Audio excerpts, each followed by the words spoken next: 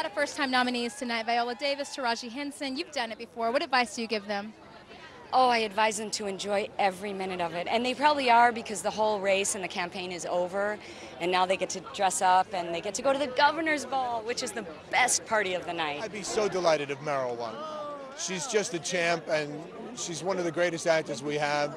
And I just love to hear her talk, so that'd be a wonderful time. This is big. It doesn't get really much bigger than this, and so many great stars here. I'm a fan of a lot of the movies that are being recognized tonight, so it's cool to be here.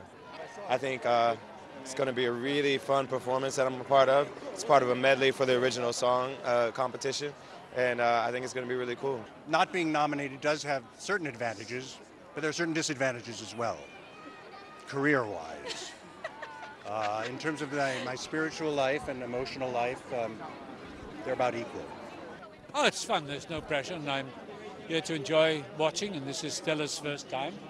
And I've been a few times, and I'm more excited for her being here, you know, the dress. There you go. Mr. Hopkins. Mr. Hopkins.